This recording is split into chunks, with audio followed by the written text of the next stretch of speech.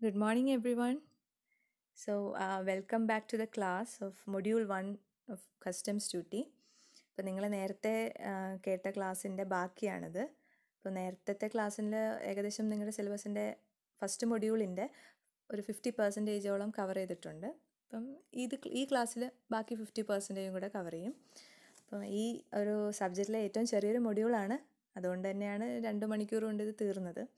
പിന്നെ എനിക്ക് 2 മണിക്കൂർ കൊണ്ട് പഠിപ്പിക്കാൻ പറ്റും, അതേപോലെ തന്നെ നിങ്ങൾക്കും 2 മണിക്കൂറിനുള്ളിൽ തന്നെ പഠിച്ചെടുക്കാൻ പറ്റുന്നതാണ്. So let's continue. Module 1. Okay, നിങ്ങൾ ഇൻഡയറക്റ്റ് ടാക്സിൻ്റെ കുറേ കാര്യങ്ങൾ ഇപ്പം ഓൾറെഡി പഠിച്ചു. അതിൻ്റെ ഫീച്ചേഴ്സ്, അതിൻ്റെ ക്യാനൺസ്, അങ്ങനെയുള്ള കുറേ പഠിച്ചു. ഇനി നിങ്ങളിതിൻ്റെ മെറിറ്റ്സും ഡീമെറിറ്റ്സും ആണ് നോക്കാൻ പോകുന്നത്. First merits. First one, convenient. So അത് പേരിൽ പറയുന്ന പോലെ തന്നെ കൺവീനിയൻസിനെയാണ് സൂചിപ്പിക്കുന്നത്. ഇൻഡയറക്റ്റ് ടാക്സ് കൺവീനിയൻ്റ് ആയിട്ടുള്ളൊരു ടാക്സ് പേയ്മെൻറ്റ് സിസ്റ്റമാണ്. അതായത് ഇൻഡയറക്റ്റ് ടാക്സ് പൊതുവെ സാധനങ്ങളുടെ പ്രൈസിലാണ് ആഡ് ചെയ്യുന്നത്. സോ നമ്മൾ ഒരു സാധനം വാങ്ങുമ്പോൾ അതിൻ്റെ MRP നമ്മൾ പേ ചെയ്യുമ്പോൾ അതിനൊപ്പം തന്നെ നമ്മൾ ടാക്സും പേ ചെയ്യാണ്. സോ ആൾക്കാർക്കിത് കൺവീനിയൻ്റ് ആണ്. ടാക്സ് പേ ചെയ്യുന്ന ആളെ സംബന്ധിച്ചും കൺവീനിയൻ്റ് ആണ്, ടാക്സ് കളക്ട് ചെയ്യുന്ന ആളിനെ സംബന്ധിച്ചും കൺവീനിയൻ്റ് ആണ്. ഇപ്പോൾ ഗവൺമെൻറ് ആണെങ്കിലും ഇത് കൺവീനിയൻ്റ് ആണ്, കൺട്രോളും നമുക്ക് ചെയ്യാൻ പറ്റും. Then second point, not easily ഈവേഡബിൾ.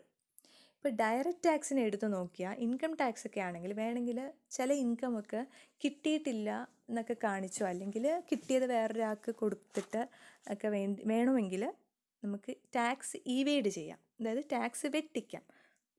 അതേസമയം ഇൻഡയറക്റ്റ് ടാക്സ് ഒരു സാധനത്തിൻ്റെ അല്ലെങ്കിൽ ഒരു കമ്മോഡിറ്റിയുടെ പ്രൈസിനൊപ്പം ആയതുകൊണ്ട് നമുക്ക് പ്രൈസ് കൊടുക്കുന്ന ഒരുമിച്ചല്ലേ, ടാക്സും ആ ഒരു വസ്തുവിൻ്റെ വിലയും കോസ്റ്റും കൂടെ രണ്ടും കൂടെ ചേർന്നാണ് നമ്മൾ പ്രൈസ് പേ ചെയ്യുന്നത്. സോ സെപ്പറേറ്റ് ആയിട്ട് കൊടുക്കാത്തതുകൊണ്ട് നമുക്കതിനെ ഈവേഡ് ചെയ്യാനും പറ്റില്ല, ടാക്സ് മാത്രമായിട്ട് നമുക്ക് വെട്ടിക്കാൻ പറ്റില്ല. സോ പ്രൈസിനൊപ്പം ആയതുകൊണ്ട് തന്നെ ഈവേഡ് ചെയ്യാൻ ഡിഫിക്കൾട്ടാണ്, അല്ലെ tax വെട്ടിക്കാൻ ഡിഫിക്കൾട്ടാണ്. Then third point, broad based. Direct ടാക്സിനെ വെച്ച് കമ്പയർ ചെയ്താൽ ഇൻഡയറക്റ്റ് ടാക്സ് ബ്രോഡായിട്ടുള്ള സ്കോപ്പാണ് അതിന്. അതായത് എല്ലാ പ്രോഡക്ട്സും ഇൻഡയറക്റ്റ് ടാക്സിനുള്ളിൽ വരുന്നുണ്ട്. ഒരു ചെറിയ മാഗ്നിറ്റ്യൂഡിലെങ്കിലും എല്ലാ പ്രോഡക്ട്സിനും ടാക്സ് നമ്മൾ പേ ചെയ്യുന്നുണ്ട്. സോ അതുകൊണ്ട് തന്നെ ഇപ്പം ഡയറക്റ്റ് ടാക്സ് പേ ചെയ്യാത്ത ഏതെങ്കിലുമൊക്കെ വ്യക്തികളുണ്ടെങ്കിൽ, അതായത് ലോ ഇൻകം ലെവലിലുള്ള വ്യക്തികളുണ്ടെങ്കിൽ അവരെ നമുക്ക് ഇൻഡയറക്റ്റ് ടാക്സ് അടപ്പിക്കാൻ പറ്റും. അതായത് ഇപ്പോൾ ഒരു ഇൻകം ഇല്ലാത്ത വ്യക്തിയാണെങ്കിൽ പോലും കടയിൽ ചെന്നൊരു സാധനം മേടിക്കുകയാണെങ്കിൽ അയാൾ പോലും അറിയാതെ എന്ത് ചെയ്യുന്നുണ്ട്, അയാൾ ടാക്സ് ഗവൺമെൻറ്റിന് കൊടുക്കുന്നുണ്ട്. അതിന് ഇൻഡയറക്റ്റ് ടാക്സ് എന്ന് നമ്മൾ വിളിക്കുന്നത്. സോ എല്ലാവരെയും നമുക്ക് ഇൻഡയറക്റ്റ് ടാക്സിലേക്ക് ഉൾക്കൊള്ളിക്കാൻ കഴിയുന്നുണ്ട്. Then fourth point, psychological advantage. പ്രൈസിനൊപ്പം തന്നെ ടാക്സ് പേ ചെയ്യുന്നതുകൊണ്ട് പലരും ടാക്സ് പേ ചെയ്യുന്ന കാര്യം അറിയുന്നില്ല, അല്ലെങ്കിൽ എത്ര എമൗണ്ടാണ് ടാക്സ് പേ ചെയ്യുന്നതെന്ന് അവരറിയുന്നില്ല. അപ്പോൾ അതുകൊണ്ട് തന്നെ അവർക്കതൊരു അന്നോയിൻസോ അല്ലെങ്കിൽ ഒരു കംപ്ലയിൻറ്റ് ചെയ്യാൻ പറ്റുന്ന രീതിയിലുള്ളൊരു പേയ്മെൻറ്റ് സിസ്റ്റം അല്ല. അത് അവർ സൈക്കോളജിക്കലി നമുക്കൊരു അഡ്വാൻറ്റേജ് ഉണ്ട്, അവരറിയാതെ അവർ പേയ്മെൻറ്റ് നടത്തുന്നുണ്ട്, അവർക്കതിനൊരു പ്രോബ്ലം, ഒരു ഹാംഫുൾ എഫക്റ്റ് അവർക്കതൊരു ഫീൽ ചെയ്യുന്നില്ല. Then social value. നമ്മൾ ഫീച്ചറിലും ഓൾറെഡി പറഞ്ഞതാണ്, ഇറ്റ് പ്രൊമോട്ട്സ് സോഷ്യൽ വെൽഫെയർ എന്നൊരു പോയിൻ്റ് പഠിച്ചു. അതായത് നമ്മളെ ഹെൽത്തിനെ ഹാംഫുള്ളായിട്ട് എഫക്റ്റ് ചെയ്യുന്ന കുറച്ച് പ്രോഡക്ട്സ്, ടൊബാക്കോ, ആൽക്കഹോൾ പോലെയുള്ള പ്രോഡക്ട്സിനൊക്കെ ഹൈ ഡ്യൂട്ടീസ് ഇമ്പോസ് ചെയ്ത് അതിൻ്റെ കൺസംഷൻ കുറയ്ക്കാനായിട്ട് ഇൻഡയറക്റ്റ് ടാക്സ് ഹെൽപ്പ് ചെയ്യുന്നു. സോ അങ്ങനെ സൊസൈറ്റിക്കൊരു പോസിറ്റീവായിട്ടുള്ള രീതിയിൽ അത് വർക്ക് ചെയ്യുന്നുണ്ട്. Then easy record keeping. Direct ടാക്സിനെ അപേക്ഷിച്ച് കുറച്ചുകൂടെ റെക്കോർഡ് കീപ്പിംഗ് എളുപ്പമാണ് ഇൻഡയറക്റ്റ് ടാക്സിന്. കാരണം പ്രൈസിൻ്റെ കൂടെ ഈ ടാക്സ് അടയ്ക്കുന്നതുകൊണ്ട് തന്നെയാണ് നമ്മൾ ബില്ലിൻ്റെ അകത്ത് തന്നെ ഇൻഡയറക്റ്റ് ടാക്സിൻ്റെ വാല്യൂ എല്ലാം അപ്പോൾ തന്നെ നമ്മൾ റെക്കോർഡ് ചെയ്ത് വെക്കുന്നതുകൊണ്ട് ഇൻഡയറക്റ്റ് ടാക്സിന് റെക്കോർഡ് ചെയ്യാൻ മാനുഫാക്ചേഴ്സിനും സെല്ലേഴ്സിനും എളുപ്പമാണ്. കൂടാതെ കറക്റ്റായിട്ടെല്ലാം റെക്കോർഡ് ചെയ്യുന്നതുകൊണ്ട് അഡ്മിനിസ്ട്രേറ്റേഴ്സിന് ഇതിനെ അസസ് ചെയ്യാനും അല്ലെങ്കിൽ ഇതിനെ വെരിഫൈ ചെയ്യാനും അവർക്കും എളുപ്പമാണ്. സോ ഇതൊക്കെയാണ് ഇതിൻ്റെ മെറിറ്റ്സ് എന്ന് പറയുന്നത്. Then demerits. 4 ഡീമെറിറ്റ്സേ ഉള്ളൂ. ഫസ്റ്റ്, ഇൻഇക്വിറ്റബിലിറ്റി. ഇത് നമ്മൾ ഫീച്ചേഴ്സിൻ്റെ അകത്ത് റിഗ്രസീവ് ഇൻ നേച്ചർ എന്ന് പറഞ്ഞ സെയിം പോയിൻ്റാണ് പറയുന്നത്. അതായത് ഇക്വിറ്റബിൾ അല്ല ഈ ഒരു ടാക്സ് സ്ട്രക്ചർ. അതായത് റിച്ചിനും പുവറിനും ഡിസ്ക്രിമിനേഷൻ ഇല്ലാതെ സെയിം ആയിട്ടാണ് അവർക്ക് ടാക്സ് റേറ്റ് പറഞ്ഞിരിക്കുന്നത്. അപ്പം ഇവിടെ ആൾക്കാരിൽ കൂടുതൽ ഡിസ്പാരിറ്റി ഉണ്ടാക്കുകയാണ്. റിച്ച് വീണ്ടും റിച്ചായിട്ട് തുടരുന്നു, പുവർ അപ്പോഴും പുവറായിട്ട് തന്നെ പോകുന്നു.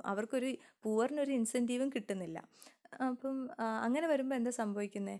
ആൾക്കാർക്ക് അവരുടെ കപ്പാസിറ്റിക്ക് അനുസരിച്ചല്ല അവർ ടാക്സ് അടയ്ക്കുന്നത്. സോ ഇത് ഒരു പ്രശ്നം, ഒരു പ്രോബ്ലം ക്രിയേഷന് കാരണമാകുന്നു. ഇതാണ് ഇതിൻ്റെ മെയിൻ ആയിട്ടുള്ളൊരു ഡീമെറിറ്റ്. ഇത് റെഗ്രസീവ് ഇൻ നേച്ചറാണ്. നമ്മുടെ പ്രോഗ്രസീവ് നേച്ചർ അല്ല. അതായത് കൺട്രിയെ പ്രോഗ്രസ് ചെയ്ത് ഡെവലപ്പ് ചെയ്യാനല്ല അത് ഹെൽപ്പ് ചെയ്യുന്നത്. ആൾക്കാരെ വീണ്ടും എന്താ പറയുക, ബാക്കിലോട്ട് വരുവാണ്. പുവറായിട്ടുള്ളവർക്ക് അതൊരു പ്രശ്നമായിട്ട് മാറുന്നു. അതാണ് ഇക്വിറ്റബിലിറ്റി. ഇക്വിറ്റബിൾ അല്ല, അവരുടെ ഫെയർ ആയിട്ടുള്ള രീതിയിലല്ല അവർ ടാക്സ് പേ ചെയ്യുന്നത്. Then inflationary in nature. പ്രൈസിൻ്റെ കൂടെ തന്നെ ടാക്സ് കൊടുക്കുന്നതുകൊണ്ട് പ്രൈസ് കൂടും. ഒരു പ്രോഡക്റ്റിൻ്റെ പ്രൈസ് കൂടി തന്നെ പോകും. അപ്പോൾ അതുകൊണ്ട് ഇൻഫ്ലേഷനെ ഹെൽപ്പ് ചെയ്യുന്നല്ല, ഇൻഫ്ലേഷന് കാരണമാകുന്ന ഒന്നാണ് indirect tax. Then ഡിസ്ഇൻസെൻറ്റീവ് effect on savings. ഇപ്പം ഈ പ്രൈസിൻ്റെ ഒപ്പം ആഡ് ചെയ്യുന്നതുകൊണ്ട് തന്നെ ആൾക്കാർക്ക് ഹൈ പ്രൈസ് പ്രോഡക്ട്സിന് കൊടുക്കേണ്ടി വരുന്നു. സോ അങ്ങനെ വരുമ്പം ആൾക്കാർ എന്ത് സംഭവിക്കുന്നു? അവരുടെ ഇൻകം ഫുള്ള് സാധനങ്ങൾ വാങ്ങിക്കാൻ തന്നെ പോകുന്നു. അങ്ങനെ അവർക്ക് സേവിങ്സ് കുറയുന്നു. അപ്പം അങ്ങനെ ഒരു ഡീമെറിറ്റും ഇത് കാരണം ഉണ്ടാകുന്നുണ്ട്. Then last one, impact of high duties. ഇപ്പം ഹൈ ഡ്യൂട്ടീസ് ഇങ്ങനെ വരുന്നതുകൊണ്ട്, അതായത് ഹൈ ടാക്സ് ലെവൽ ഉള്ളതുകൊണ്ട് തന്നെ ഹവാല ട്രേഡ്സ്, അതുപോലെയുള്ള സ്മഗ്ലിംഗ് പോലെയുള്ള ആക്ടിവിറ്റീസ് ഇത് കാരണം ഉണ്ടാകുന്നുണ്ട്. ഇപ്പം ഹവാല ട്രേഡ് ആണെങ്കിലും സ്മഗ്ലിംഗ് ഒക്കെ ആണെങ്കിൽ തന്നെ ഇതെല്ലാം ഇല്ലീഗലാണ്. ഹവാല ട്രേഡ് എന്ന് പറഞ്ഞു കഴിഞ്ഞാൽ നിങ്ങൾ കേട്ടിട്ടുണ്ടാവും, ഒത്തിരി ന്യൂസ് പേപ്പറിലും ന്യൂസിലൊക്കെ കണ്ടിട്ടും ഉണ്ടാവും. ഹവാല എന്ന് പറയുന്നത് ഇല്ലീഗലാണ്.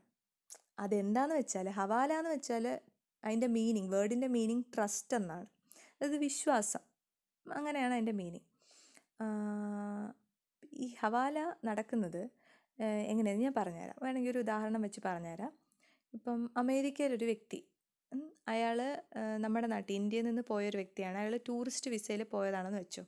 അയാളുടെ വിസയൊക്കെ എക്സ്പയർ ആയിട്ട് കുറേ കാലമായി. പക്ഷെ അയാൾ ഇപ്പോഴും അവിടെ ജോലി ചെയ്യുകയാണ്. അയാൾ ഇതുവരെ അവിടുത്തെ അഡ്മിനിസ്ട്രേഷൻ പിടിച്ചില്ല. അപ്പോൾ അയാൾ ഇപ്പോഴും അവിടെ ഒരു ഡ്രൈവറായിട്ടോ ആരെങ്കിലുമായിട്ട് ജോലി ചെയ്യുകയാണെന്ന് വെച്ചു. അയാൾക്ക് കുറച്ച് കാശ് നാട്ടിലേക്ക് അയക്കണം. അപ്പോൾ അയാൾ എന്ത് ചെയ്യും?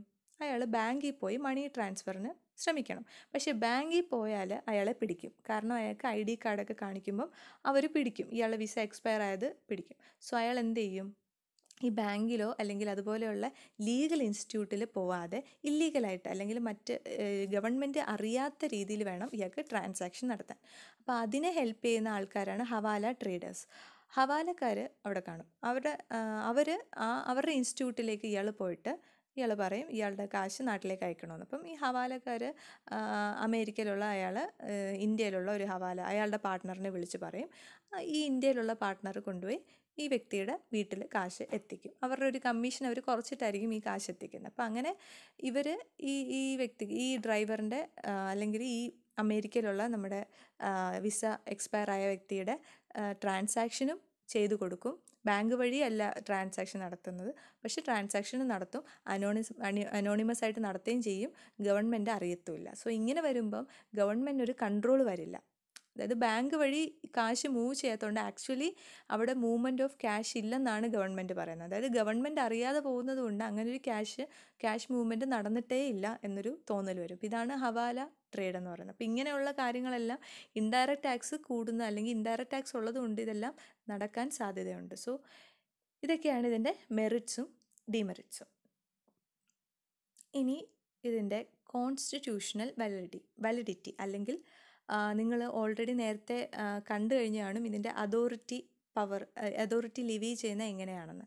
ഇപ്പം നമ്മുടെ കോൺസ്റ്റിറ്റ്യൂഷനാണ് പവറെല്ലാം അലോക്കേറ്റ് ചെയ്ത് കൊടുത്തിരിക്കുന്നത്. നമ്മൾ പഠിച്ചു, ഷെഡ്യൂൾ 7 3 ലിസ്റ്റ് പറയുന്നുണ്ടെന്ന് പഠിച്ചു.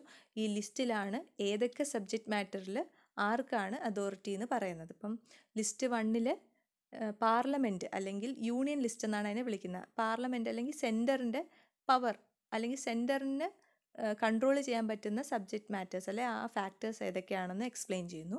ലിസ്റ്റ് 2 സ്റ്റേറ്റ് അല്ലെങ്കിൽ സ്റ്റേറ്റ് ലെജിസ്ലേച്ചറിന് പവറുള്ള ഏരിയാസ് ഏതൊക്കെയാണെന്ന് എക്സ്പ്ലെയിൻ ചെയ്യുന്നു. Then list 3 both centre and state രണ്ടുപേർക്കും പവർ ഉള്ള ഏരിയാസ് ഏതൊക്കെയെന്ന് പറയുന്നു. അപ്പം ഈ ലിസ്റ്റിൻ്റെ അകത്ത് ഒരുപാട് കാര്യങ്ങളെ പറ്റി പറയുന്നുണ്ട്. പക്ഷെ നമ്മൾ ടാക്സിൻ്റെ ഏരിയ അല്ലെങ്കിൽ ടാക്സുമായി ബന്ധപ്പെട്ട് വരുന്ന കാര്യങ്ങൾ മാത്രമേ നോക്കുന്നുള്ളൂ. സോ ഫസ്റ്റ് നമ്മൾ ഈ ലിസ്റ്റിൽ വരുന്ന ഐറ്റംസ് ഏതൊക്കെയെന്ന് ജസ്റ്റ് ഒന്ന് നോക്കുന്നു. യൂണിയൻ ലിസ്റ്റ് അല്ലെങ്കിൽ ലിസ്റ്റ് 1 എന്ന് പറയുന്നു. ഇതെന്ന് പറയുന്നത് only union government can make laws അല്ലെങ്കിൽ സെൻട്രൽ ഗവൺമെൻറ്റിന് മാത്രമേ ഇവിടെ ലോസ് ക്രിയേറ്റ് ചെയ്യാൻ പറ്റുള്ളൂ. ഇത് ഷെഡ്യൂൾ 7 തന്നിരിക്കുന്നത് കോൺസ്റ്റിറ്റ്യൂഷൻ്റെ. ദെൻ ഇതിലെ ഏതൊക്കെയാണ് ഇമ്പോർട്ടൻറ്റ് ടാക്സസ് എന്ന് താഴെ പറയുന്നു. എൻട്രി നമ്പേഴ്സ് തന്നിട്ടുണ്ട്. എൻട്രി നമ്പേഴ്സ് നിങ്ങൾ പഠിക്കണമെന്നില്ല. ഇതിൽ കുറച്ച് ഐറ്റംസ് ഏതൊക്കെയെന്ന് ജസ്റ്റ് ഒന്ന് അറിഞ്ഞിരുന്നാൽ മതി. First entry number 82, tax on income other than agricultural income. Agricultural income അല്ലാത്ത ഇൻകം, അതായത് ഇൻകം ടാക്സ് അല്ലെങ്കിൽ ഇൻകം, സാധാരണ ഇൻകം, അതിൽ ടാക്സ് ആരാണ് ക്രിയേറ്റ് ചെയ്യുന്നത് അല്ലെങ്കിൽ ആരാണ് ലെവി ചെയ്യുന്നത്? യൂണിയൻ ഗവൺമെൻറ്റാണ്. അവർക്കാണ് അതിനുള്ള അധികാരം. Then duties of customs including export duties. അപ്പം നമ്മുടെ കസ്റ്റംസ് ഡ്യൂട്ടിയും ലെവി ചെയ്യുന്നത് ആരാണ്? സെൻട്രൽ ഗവൺമെൻറ് അല്ലെങ്കിൽ പാർലമെൻറ്റാണ് അതിൻ്റെ ലോ എല്ലാം പാസ് ചെയ്യുന്നത്. Then duties of excise on tobacco and other goods manufactured or produced in India except alcoholic liquors for human consumption, opium, narcotic drugs, but including medicinal and toilet preparations containing alcoholic liquor, opium or narcotics. അപ്പം tobacco അതുപോലെയുള്ള products, പക്ഷേ except alcoholic liquors for human consumption. അപ്പം നമ്മൾ alcohol, ഞാൻ നേരത്തെയും നമ്മൾ വായിച്ചായിരുന്നു, ആൽക്കഹോളിൻ്റെ എല്ലാം tax impose ചെയ്യുന്നത് സ്റ്റേറ്റ് ഗവൺമെൻറ്റാണ് അല്ലെങ്കിൽ സ്റ്റേറ്റ് ലെജിസ്ലേച്ചറാണ് അതെല്ലാം കൺട്രോൾ ചെയ്യുന്നത്. പക്ഷേ മെഡിസിനിലോ അല്ലെങ്കിൽ ടോയ്ലറ്റ് പ്രിപ്പറേഷൻസിലോ ഒക്കെ യൂസ് ചെയ്യുന്ന ആൽക്കഹോളിനെല്ലാം ടാക്സ് ഇമ്പോസ് ചെയ്യുന്നത് സെൻട്രൽ ഗവൺമെൻറ്റാണ്. ദെൻ 85 കോർപ്പറേഷൻ ടാക്സ് അല്ലെങ്കിൽ കോർപ്പറേറ്റ് ടാക്സ്, അതായത് കമ്പനിക്ക് കൊടുക്കേണ്ട ടാക്സ്, അതെല്ലാം സെൻട്രലാണ് ഫിക്സ് ചെയ്യുന്നത്, സെൻട്രൽ ഗവൺമെൻറ്റാണ് ഫിക്സ് ചെയ്യുന്നത്. കമ്പനിക്ക് കൊടുക്കേണ്ട ടാക്സ് എല്ലാം സെൻട്രലാണ് ഫിക്സ് ചെയ്യുന്നത്. ദെൻ ടാക്സസ് ഉണ്ട് capital value of assets exclusive of agricultural land of individuals and companies.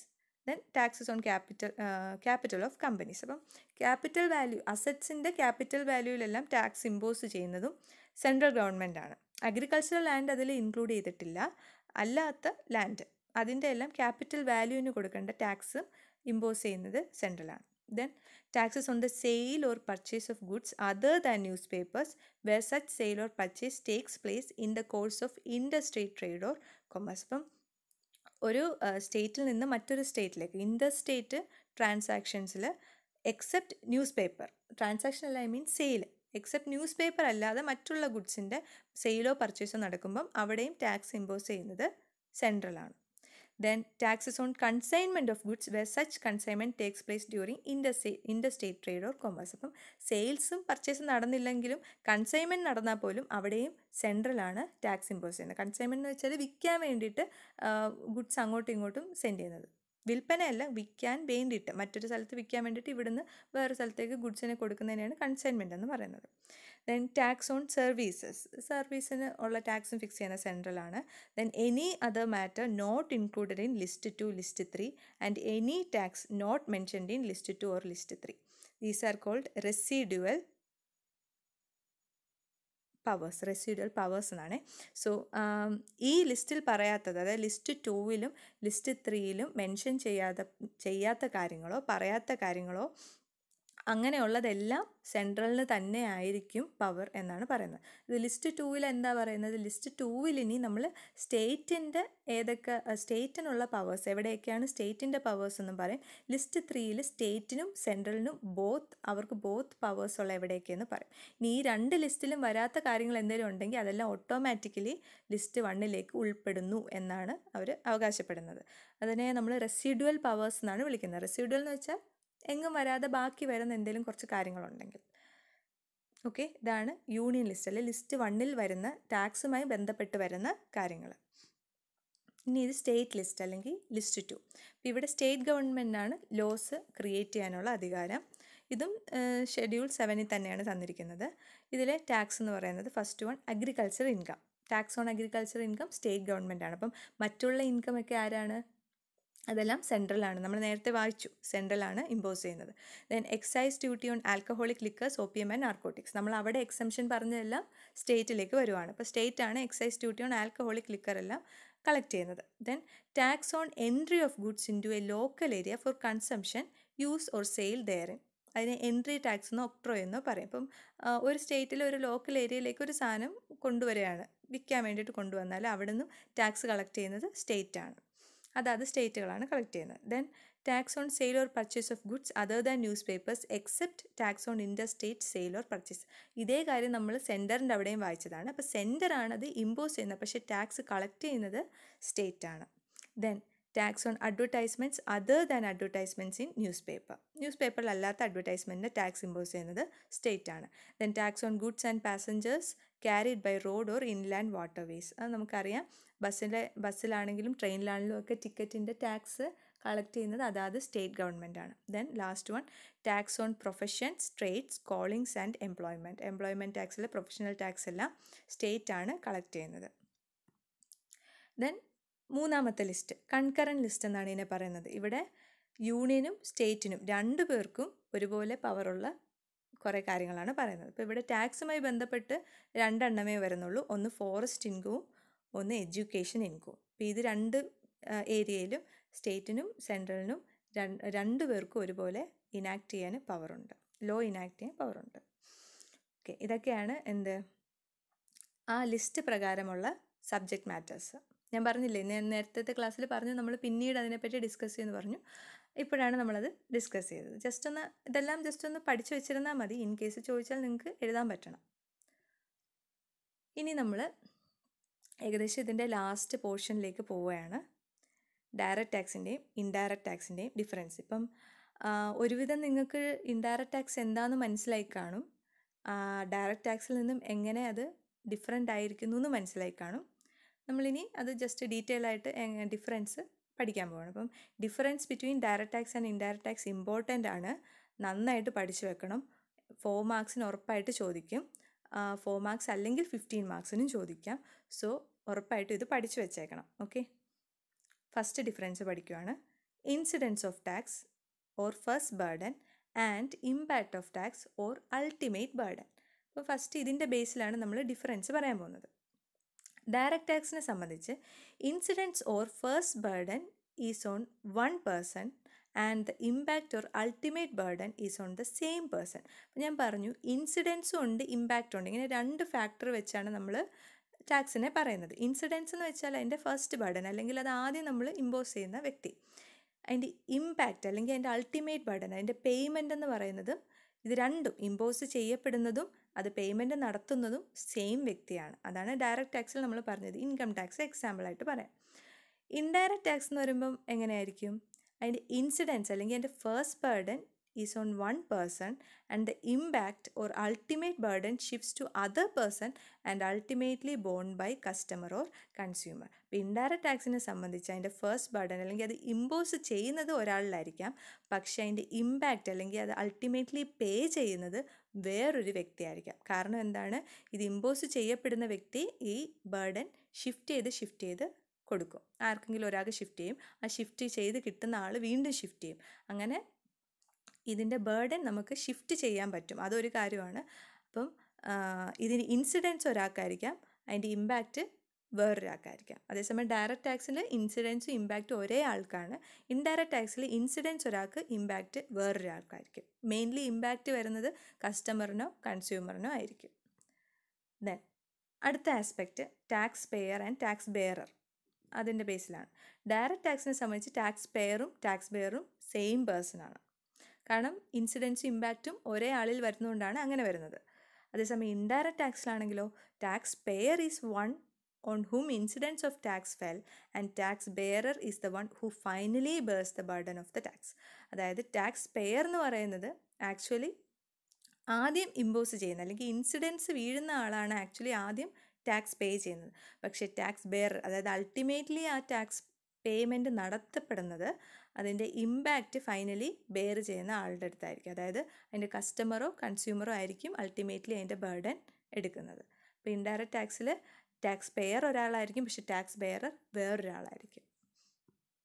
Then അടുത്തത് റവന്യൂവിൻ്റെ ബേസിൽ ഡയറക്റ്റ് ടാക്സ് ഏകദേശം സെൻട്രൽ ഗവൺമെൻറ് 56% ഡയറക്റ്റ് ടാക്സ് ആണെന്ന് പറയാം. ഇൻഡയറക്റ്റ് ടാക്സ് ആണെങ്കിൽ സെൻട്രൽ ഗവൺമെൻറ് 44% ഇൻഡയറക്റ്റ് ടാക്സ് ആണെന്ന് പറയാം. അപ്പം നമ്മൾ നേരത്തെ ഇതിൻ്റെ ഒരു ഫീച്ചർ പറഞ്ഞപ്പോൾ majority of swords of income എന്ന് പറയുന്നത് ഇൻഡയറക്റ്റ് ടാക്സ് നമ്മൾ പറഞ്ഞപ്പം ഞാനൊരു ഇത് പറഞ്ഞു, 50% കൂടുതലും ഇൻഡയറക്റ്റ് ടാക്സിൽ നിന്നാണ് വരുമാനം കിട്ടുന്നത്. അത് സെൻട്രലും സ്റ്റേറ്റും ഒരുമിച്ച് നോക്കിക്കഴിഞ്ഞാലാണ് ഇൻഡയറക്റ്റ് ടാക്സ് പറയുന്നത്. അതേസമയം സെൻട്രൽ ഗവൺമെൻറ് മാത്രം എടുത്തു കഴിഞ്ഞാൽ ടോട്ടൽ ടാക്സ് റവന്യൂവിൻ്റെ 56%, അതായത് മെജോറിറ്റിയും ഇൻകം ടാക്സ് ആണ് കിട്ടുന്നത്.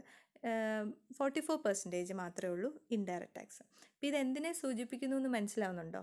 ഇപ്പം പണ്ട്, അതായത് നമ്മൾ ഈ ഒരു ഇൻഡിപെൻഡൻസിനൊക്കെ മുന്നേ എന്ന് വേണമെങ്കിൽ പറയാം, ഇൻഡയറക്റ്റ് ടാക്സും ഇൻഡയറക്റ്റ് ടാക്സും തമ്മിലുള്ള റേഷ്യോ എടുത്താൽ, അതായത് ടോട്ടൽ റവന്യൂവിൽ ഡയറക്റ്റ് ടാക്സിന് എത്ര പെർസെൻറ്റേജ് എന്നും ഇൻഡയറക്റ്റ് ടാക്സിന് എത്ര പെർസെൻറ്റേജ് എന്നും എടുത്തു കഴിഞ്ഞാൽ ഡയറക്റ്റ് ടാക്സിനായിരിക്കും കുറവ്, ഇൻഡയറക്റ്റ് ടാക്സ് ആയിരിക്കും കൂടുതൽ.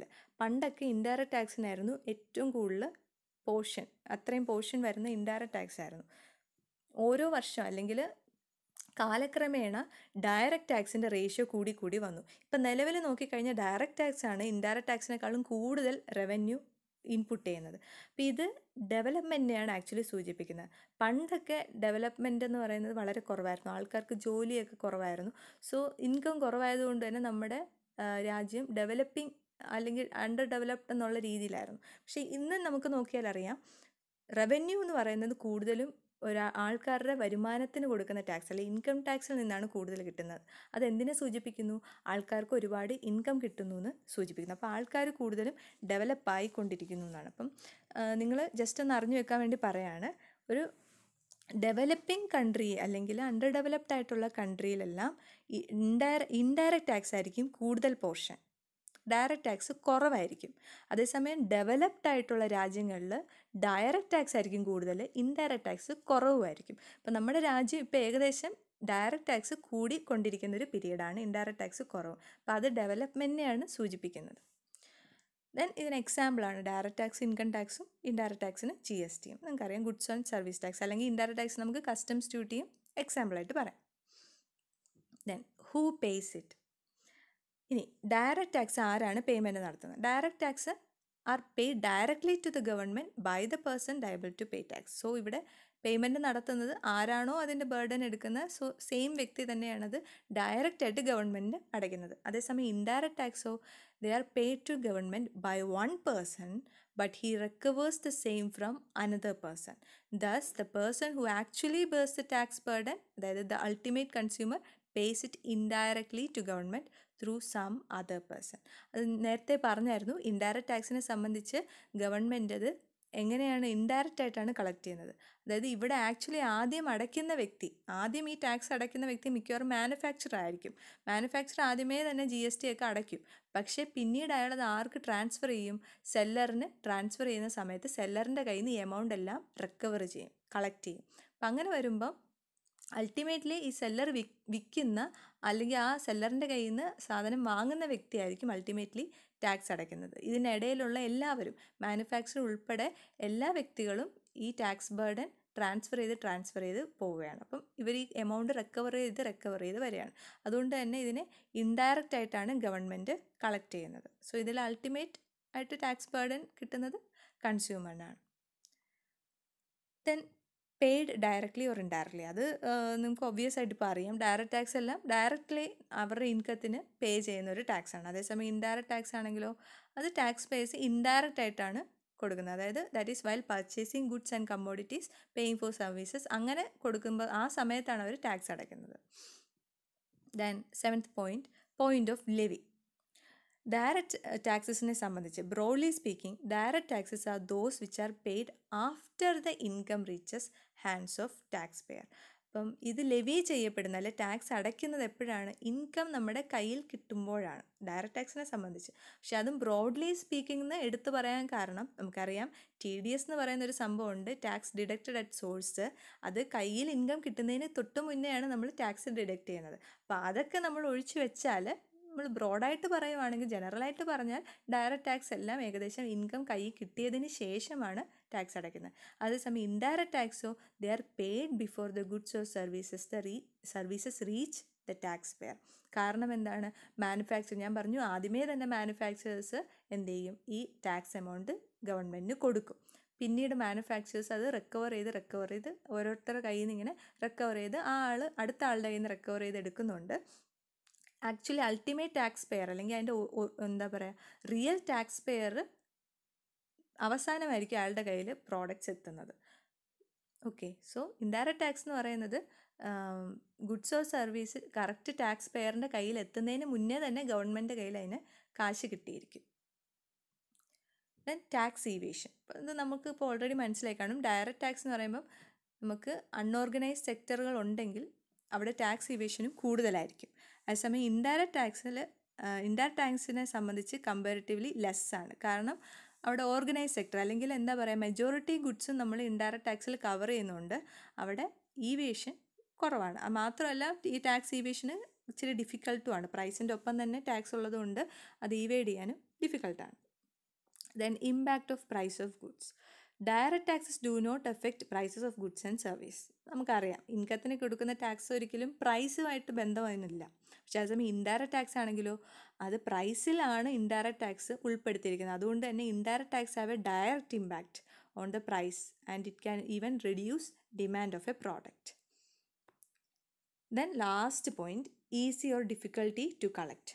അതായത് ഡയറക്റ്റ് ടാക്സിനെ സംബന്ധിച്ച് control is relatively difficult and therefore these are difficult to collect. കാരണം ഡയറക്റ്റ് ടാക്സ് എന്ന് പറയുന്നത് ഒരാളുടെ ഇൻകത്തിന് അയാൾ സ്വന്തമായി അടയ്ക്കേണ്ട ഒരു ടാക്സാണ്. അപ്പം ഗവൺമെൻറ്റിന് ഇവിടെ ഡയറക്റ്റായിട്ടൊരു കൺട്രോൾ വരുന്നില്ല. ഒരു വ്യക്തി അയാൾ കറക്റ്റായിട്ട് ഇൻകം ടാക്സ് പേയ്മെൻറ്റ് നടത്തിയോ ഇല്ലയോ എന്ന് അറിയാൻ പറ്റുന്നില്ല. പലരും ഇൻകം കിട്ടുന്നുണ്ട്, പക്ഷേ ഇൻകം മറച്ചു വെച്ചിരുന്നു കഴിഞ്ഞാൽ ഗവൺമെൻറ് അറിയുന്നില്ല. അപ്പം കൺട്രോൾ ഇച്ചിരി ഡിഫിക്കൽട്ടാണ്. ഓരോ വ്യക്തിയെ നമുക്ക് സെപ്പറേറ്റ് കൺട്രോൾ ചെയ്യാൻ ഭയങ്കര പാടാണ്. അതേസമയം ഇൻഡയറക്റ്റ് ടാക്സിൻ്റെ കേസിൽ control is relatively easy and therefore these are easy to collect. കാരണം ഒരു പ്രോഡക്റ്റ് വിൽക്കുമ്പോൾ തന്നെ ടാക്സ് കളക്ട് ചെയ്യുന്നുണ്ട്. നമുക്കതിനെ കൺട്രോൾ ചെയ്യാനൊരു പ്രശ്നം വരുന്നില്ല. മറ്റേത് ഡയറക്റ്റ് ടാക്സ് ആകുമ്പോൾ ഓരോ വ്യക്തിയുടെയും ഡീറ്റെയിൽ ഗവൺമെൻറ് ഇടയ്ക്കിടയ്ക്ക് ചെക്ക് ചെയ്തുകൊണ്ടേയിരിക്കണം, അയാൾ അടയ്ക്കുന്നുണ്ടോ അടച്ചോ എന്നുള്ളത്. അതേസമയം ഇൻഡയറക്റ്റ് ടാക്സിന് അങ്ങനെ ഒരു കൺട്രോളിൻ്റെ ആവശ്യമില്ല. കാരണം എന്താണ്, പ്രോഡക്ട്സിൻ്റെ ഒപ്പം തന്നെ ആ ടാക്സ് കളക്ട് ചെയ്യുന്നുണ്ട്, അവിടെ വലിയ പ്രശ്നം വരുന്നില്ല. സോ ഇതൊക്കെയാണ് ഡയറക്റ്റ് ടാക്സും ഇൻഡയറക്റ്റ് ടാക്സും തമ്മിലുള്ള വ്യത്യാസം. വീണ്ടും ഒന്നുകൂടെ ജസ്റ്റ് ഒന്ന് റീക്യാപ്ലേറ്റ് ചെയ്യാം. ഫസ്റ്റ് നമ്മളിതിൻ്റെ മെറിറ്റ്സും ഡീമെറിറ്റ്സും പറഞ്ഞു. ഇൻഡയറക്റ്റ് ടാക്സിൻ്റെ മെറിറ്റ്സ് എന്ന് പറയുമ്പം ഫസ്റ്റ് കൺവീനിയൻ്റ് ആണ്. നമുക്ക് ടാക്സ് പേയറിനാണെങ്കിലും ശരി ടാക്സ് കളക്ട് ചെയ്യുന്ന ആൾക്കാണെങ്കിലും ശരി പ്രൈസിൻ്റെ ഒപ്പം ടാക്സ് ഉള്ളതുകൊണ്ട് കൺവീനിയൻ്റ് ആയിട്ട് കളക്ട് ചെയ്യാം. ദെൻ ഈസിലി ഈവേഡബിൾ അല്ല, കാരണം പ്രൈസിൻ്റെ ഒപ്പം ടാക്സ് ഉള്ളതുകൊണ്ട് തന്നെ അതിനെ ഈവേഡ് ചെയ്യാൻ അല്ലെ വെട്ടിക്കാൻ കഴിയുന്നില്ല.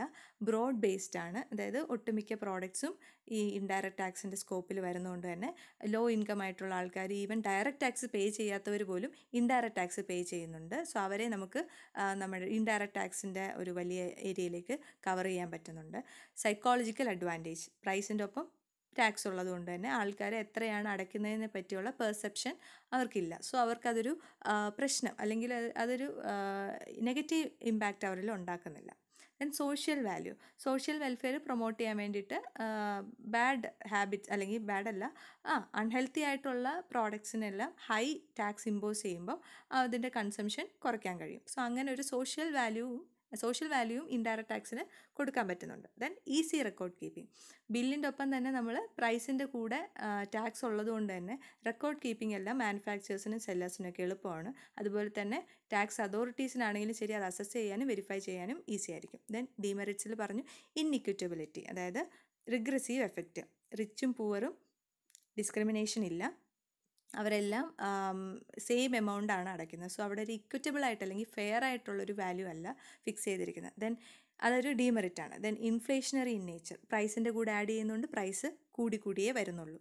Then it incentive effect on savings, പ്രൈസിൽ ആഡ് ചെയ്യുന്നതുകൊണ്ട് പ്രൈസ് കൂടുന്നത് കൊണ്ട് തന്നെ അവർക്ക് സേവിങ്സ് ഹാബിറ്റ് കുറഞ്ഞു വരികയാണ്. കാരണം അവർ കൂടുതൽ പൈസയും പ്രോഡക്റ്റ് പർച്ചേസ് ചെയ്യാൻ യൂസ് ചെയ്യുന്നു. Then impact of high ഡ്യൂട്ടീസിൻ്റെ impact എന്തിനൊക്കെ എഫക്റ്റ് ഉണ്ടാക്കും? സ്മഗ്ലിംഗ്, ഹവാല ട്രേഡ് അതുപോലെയുള്ള കാര്യങ്ങൾ, ഇല്ലീഗലായിട്ടുള്ള ആക്ടിവിറ്റീസിന് വഴിതിരിക്കും. ദെൻ ഇതിൻ്റെ കോൺസ്റ്റിറ്റ്യൂഷണൽ വാലിഡിറ്റി പറഞ്ഞു, യൂണിയൻ ലിസ്റ്റിൽ വരുന്ന കാര്യങ്ങളെ പറ്റി പറഞ്ഞു. ദെൻ ഇതിൻ്റെ സ്റ്റേറ്റ് ലിസ്റ്റിൽ വരുന്ന കുറേ കാര്യങ്ങൾ പറഞ്ഞു. അതുപോലെ രണ്ടിൻ്റെ കോമൺ ആയിട്ടുള്ള കൺകറൻറ്റ് ലിസ്റ്റിൽ വരുന്ന രണ്ട് ടാക്സുമായി ബന്ധപ്പെട്ട് വരുന്ന രണ്ട് ഇൻകത്തെ പറ്റിയും പറഞ്ഞു. പിന്നീട് പറഞ്ഞത് ഇതിൻ്റെ ഡിഫറൻസ് ആണ്. ഈ ഡിഫറൻസ് ഇമ്പോർട്ടൻ്റ് ആണ്, വളരെ ഇമ്പോർട്ടൻ്റ് ആണ്, ഇത് പഠിച്ചു വെച്ചിരിക്കണം. ഇൻസിഡൻസ് ഓഫ് ടാക്സ് അതും അതിൻ്റെ ഇമ്പാക്റ്റ് ഓഫ് ടാക്സിൻ്റെ ബേസിൽ ഡയറക്റ്റ് ടാക്സും ഇൻഡയറക്റ്റ് ടാക്സ് നമ്മൾ ഡിഫറൻഷ്യേറ്റ് ചെയ്തു. ഡയറക്റ്റ് ടാക്സ് ആകുമ്പോൾ ഇൻസിഡൻസ് ഓഫ് ടാക്സും ഇമ്പാക്റ്റ് ഓഫ് ടാക്സും സെയിം പേഴ്സണിലായിരിക്കും. അതേസമയം ഇൻഡയറക്റ്റ് ടാക്സിൽ ഇൻസിഡൻസ് ഒരാളുടെ ബേസിലായിരിക്കും, അല്ലെങ്കിൽ ഒരാളിലായിരിക്കും ഇൻസിഡൻസ്, പക്ഷേ അതിൻ്റെ ഇമ്പാക്റ്റ് എന്ന് പറയുന്നത് മറ്റൊരാളിലായിരിക്കും. Then tax pair and tax bearer. Direct ടാക്സിൻ്റെ കേസിൽ ടാക്സ് പെയറും ടാക്സ് ബെയററും ഒരേ ആൾ തന്നെയാണ്. പക്ഷേ ഇൻഡയറക്റ്റ് ടാക്സിൻ്റെ കേസിൽ ടാക്സ് പെയർ ഒരു വ്യക്തിയായിരിക്കാം, പക്ഷേ ടാക്സ് ബെയറർ അൾട്ടിമേറ്റ്ലി മറ്റൊരു വ്യക്തിയായിരിക്കും. Then revenue. ഡയറക്റ്റ് ടാക്സ് ആണ് മെജോറിറ്റി റവന്യൂവും സെൻട്രൽ ഗവൺമെൻറ് കൊടുക്കുന്നത്. അതേസമയം indirect tax 44% total tax revenue കൊടുക്കുന്നുള്ളൂ. ദെൻ എക്സാമ്പിൾ, ഡയറക്റ്റ് ടാക്സിന് ഇൻകം ടാക്സും ഇൻഡയറക്റ്റ് ടാക്സിന് GSTയും പറയാം, കസ്റ്റംസ് ഡ്യൂട്ടിയും പറയാം.